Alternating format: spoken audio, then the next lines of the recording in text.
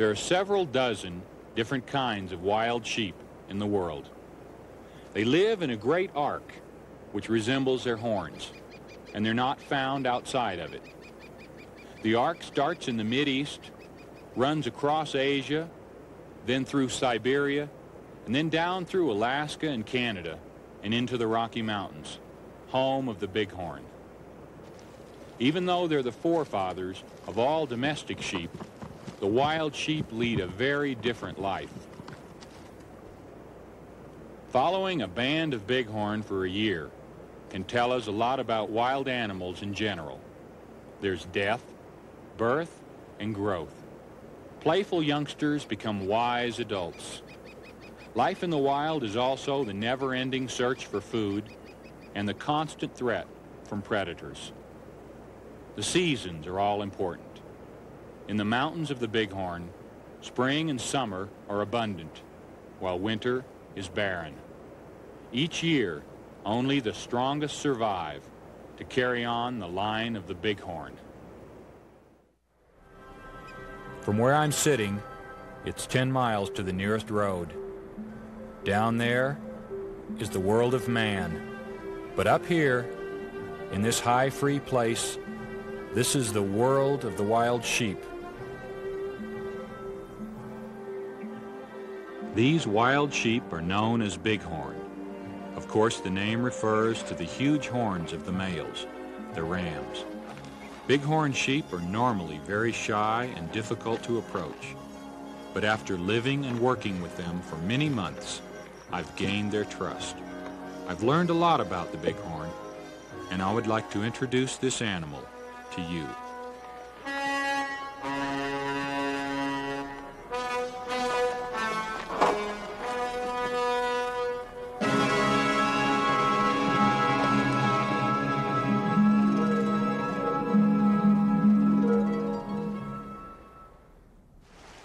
Springtime in the Rocky Mountains.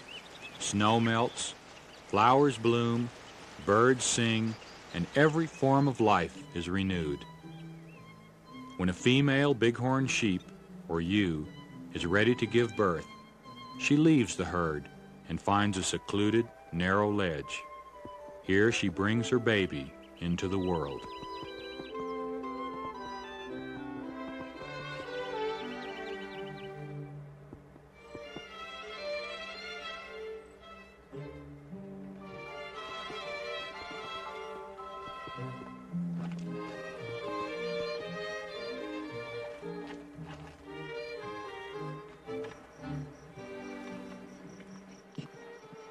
Weak and wobbly at first, the lamb will soon grow strong and healthy on its mother's milk. Nothing can stop the naturally curious lamb from exploring on its own, even when only a few days old. Even though the hooves of a bighorn sheep are adapted for climbing on rocks, it is still possible for a sheep to get into trouble, especially when that sheep is less than a week old. The lamb finds itself trapped on a narrow ledge. The cliff is straight up and down on all sides. The ewe, far above, can do nothing to help.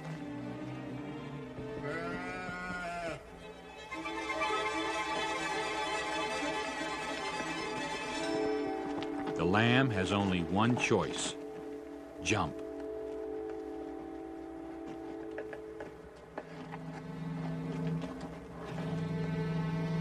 Once down, it scrambles around the cliff, up through the rocks, and back to its mother. The lamb has learned its lesson. The mountains are unforgiving, and they allow only one mistake. Many bighorn sheep are killed by snow avalanches, rock slides, or just one slip on a narrow mountain ledge. When the lamb is about 1 week old, the ewe takes it back to the other sheep. The ewes and their lambs band together for mutual protection. Some sleep or graze, while some keep watch for predators. But the lambs are young and know nothing of these dangers and couldn't care less. They're perfectly happy to spend these warm, early summer days romping and playing.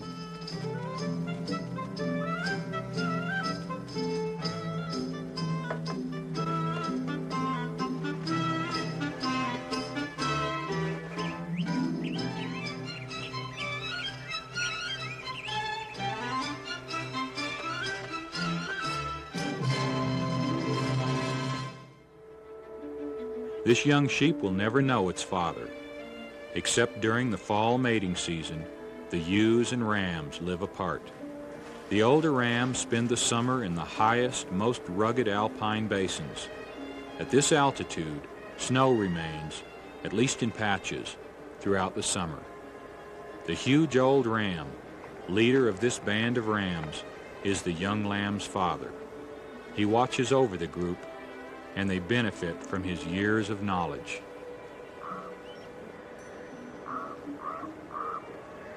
For the bighorn sheep, summer is a time of plenty. After the long winter when food was scarce, they now grow fat again, spending their days grazing and resting in the summer sunshine.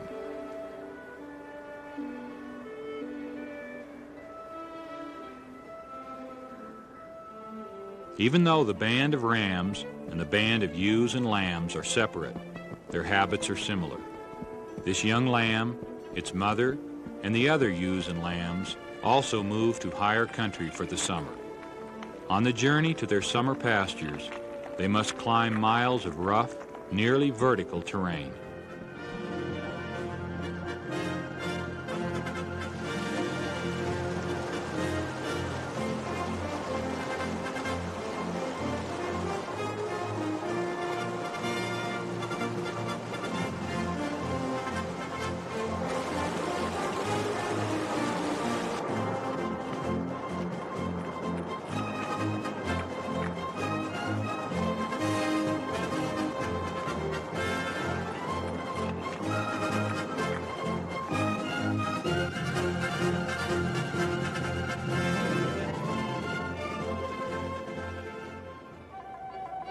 Finally, in the high country, the lamb sees snow for the first time. And over the course of the summer, it meets the other animals which share its mountain home. The mountain goat closely resembles the bighorn, and bands of sheep and goats are often found together. The sure-footed mountain goat spends its life in the highest, rockiest country it can find. The bighorn live in the grassy meadows between the cliffs and rock outcroppings, but the mountain goat lives up in the cliffs themselves.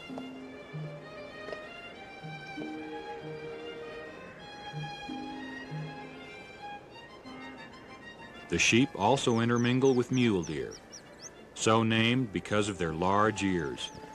Male mule deer, the bucks, have branched antlers, and the females, or does, have none. Animals with antlers must shed the old ones and grow a new set each year. Animals with horns, like the bighorn, do not shed them. The young lamb's horns started growing at birth and will continue throughout its entire life. Elk, like this bull, are usually found at lower elevations during the summer. The black bear, too, sometimes roams the high country with the bighorn, but normally stays in the forest below timberline. Moose very rarely climb the mountains, preferring to feed along the rivers and lakes in the valleys. There are lakes in the high country where the bighorn spend the summer, and many kinds of animals and birds live on them, like the Canada goose and the beaver.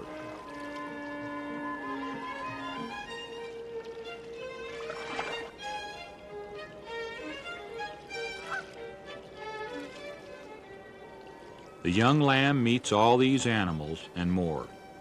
Most are friendly and harmless, but some are to be feared.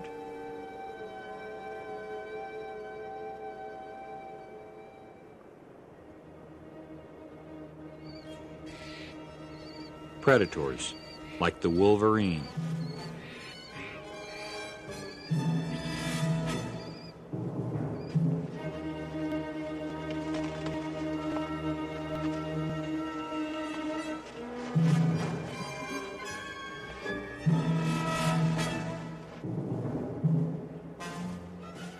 and the golden eagle.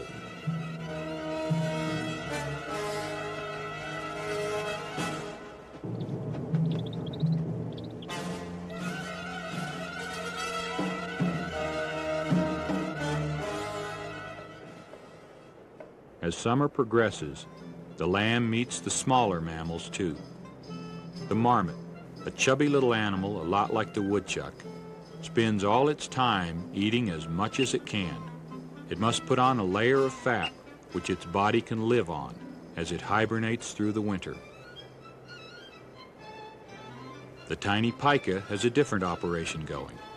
The pika gathers grass and lays it in the sun to dry, curing it much like a farmer cures hay.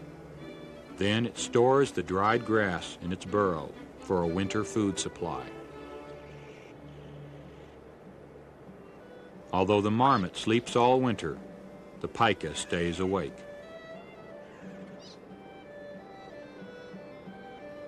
The snowshoe hare has a few tricks of its own. As winter arrives, its fur turns from brown to white, perfectly camouflaging the hare from its enemies. There are several different kinds of ground squirrels in the mountains. The Richardson's ground squirrel, the golden-mantled ground squirrel, and the 13-lined ground squirrel.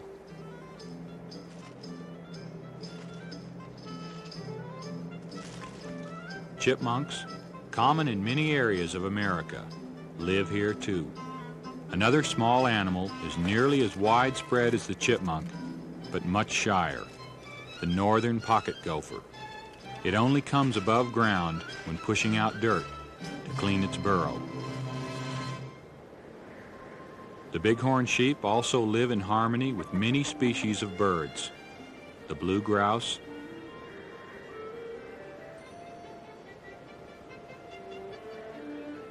the raven, and the magpie.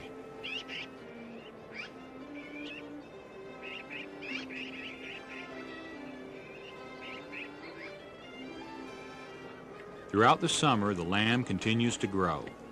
It starts feeding less on its mother's milk and more on the grasses that will be its adult diet.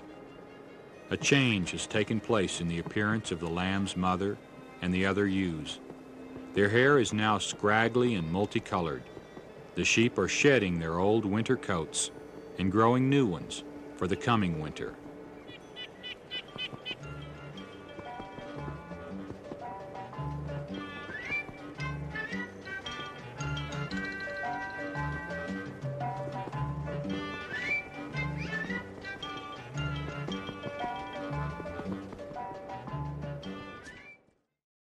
I think that's an interesting thing. This one piece will make 52 layers. Watch on mobile devices or the big screen. All for free. No subscription required.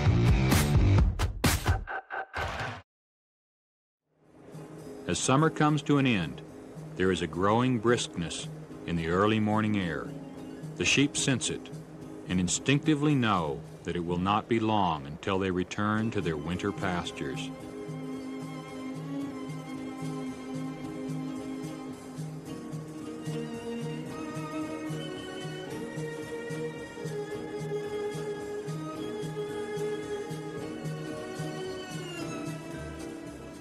The snow begins to fall on the mountain peaks, and every morning moves further down, finally reaching the meadows where the bighorn bands have summered. They remain a few days longer until they are driven down by the snow.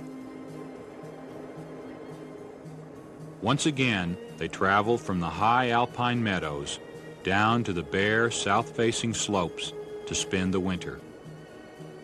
They must find an area that will be blown clean of snow by the winter winds. Their only food will be the grass buried under the snow.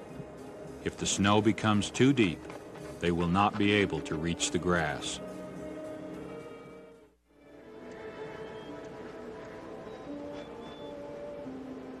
On the way down the mountain, the bands of rams and ewes intermingle, drawn together by the mating season, which is not far away.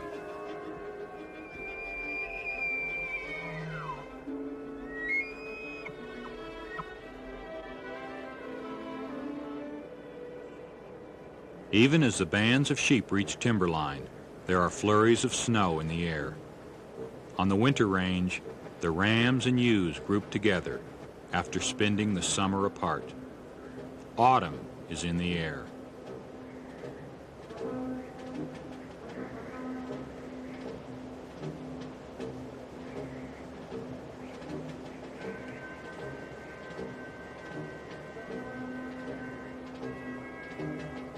By this time, the lamb has grown quite large. It weighs about 1/2 as much as its mother. Before long, it will witness one of the most spectacular events in the animal kingdom, the mating season battles of the bighorn rams. Bighorn rams, but the horns aren't all big. Some are medium, some are small. Their society is based on a hierarchy, and that hierarchy is based on horn size. The one with the largest horns is usually the leader, or dominant ram, and so on down the line. There's a great deal of activity on the mating grounds. Instead of walking casually from place to place, they now run. They're drawn together into groups, and as they huddle, they interact. Now, even the smallest gesture has a meaning. When they twist their heads, it's to show off the size of their horns. And their gentle-looking kicks are invitations to a ritualized contest. These rams, in the prime of life at about 6 to 8 years old, are ready to compete for breeding status. Their horns weigh from 20 to 40 pounds, and each ram can tell at a glance which of the others has larger horns, which has smaller, and, most important, which has the same size. The conflict arises when two rams of equal size come together. When a small ram faces a large ram, there is no contest. The small ram realizes he is outmatched, and the large ram would not fight him anyway. So generally, the very young and the very old rams do not join in the fighting. But when two rams in their prime face each other, a fight is bound to result. Each ram backs away to get a good running start. Then, as if at a given signal, they charge each other. When the heavy, solid horns collide, the impact can be heard a mile away. The contest may end after several blows, or it may continue for hours. It will continue until one of the fighters is too exhausted or battered for more.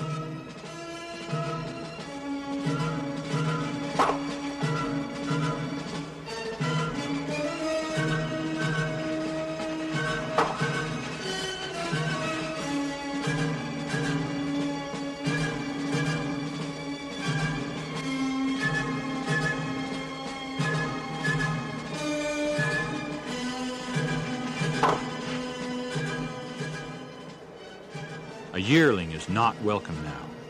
The contest is only for the prime rams. Evolution has prepared them for these battles with a thick facial hide and a double-layered skull that absorbs the force of impact.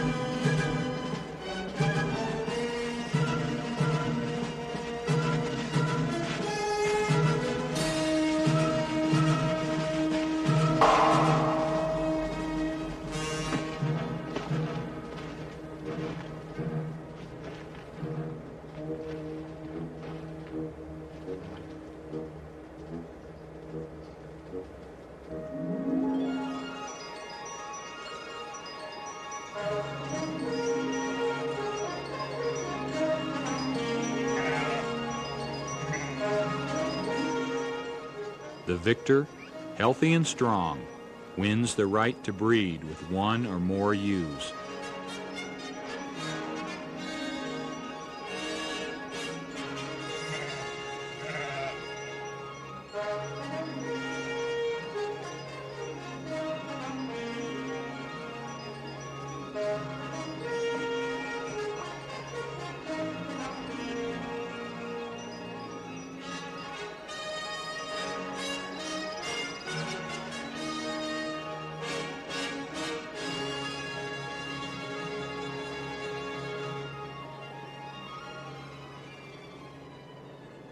After mating season, it's not long until winter arrives. The sheep must paw the snow aside to find the grass they need to live. This is the hardest time of the year for them. For others, it's easier. The weasel, now white in its winter camouflage fur, stays snug and warm in its underground burrow.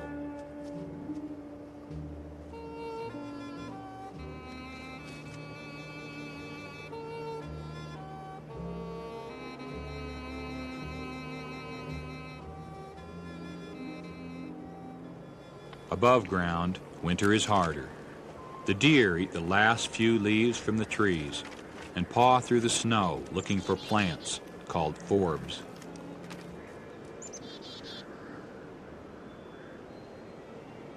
The elk, too, are on survival rations as the snow continues to fall.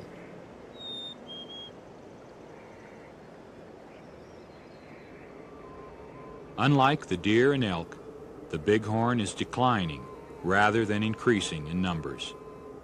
Lack of adequate winter range is probably the most important factor limiting the bighorn. Until the 19th century, they were found from British Columbia to northern Mexico.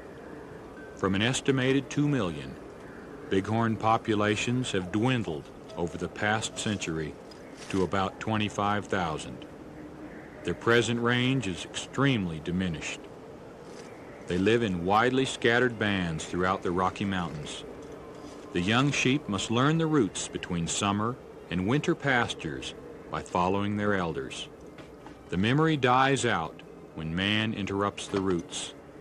Man is the reason the bighorn do not have enough room to live. Man with his cattle and his sheep, overgrazing the public lands and giving the bighorn diseases. Man with his guns and plows.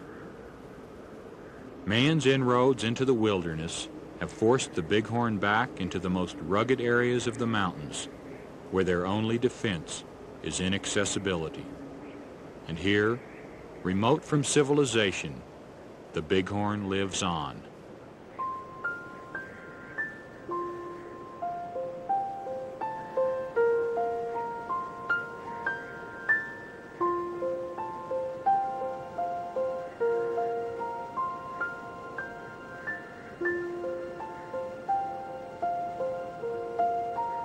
At last, springtime arrives. The sheep are no longer dark brown, but almost white, bleached from the winter sun and snow glare. They become itchy, and to shed their long winter hair, scratch themselves on rocks. Not all of the sheep in the band are still alive. Some have been killed by predators, some have been killed by man, others by starvation or avalanches, but many have managed to survive. The big ram, leader of the group, is dead. But the ewe he bred the fall before is alive, and when her lamb is born, the cycle will be completed. From one springtime to the next, the wondrous miracle of life springing from life, as springtime once again splashes the mountain meadows with color.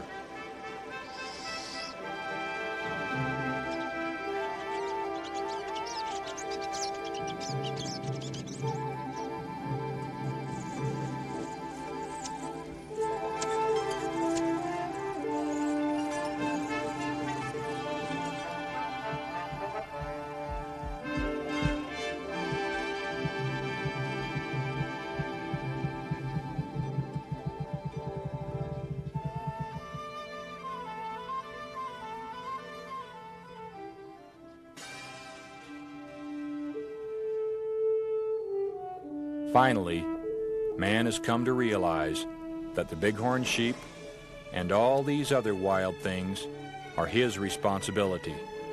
They're in our trust, and we now have a choice. We can conserve them wisely or wipe them from the face of the earth.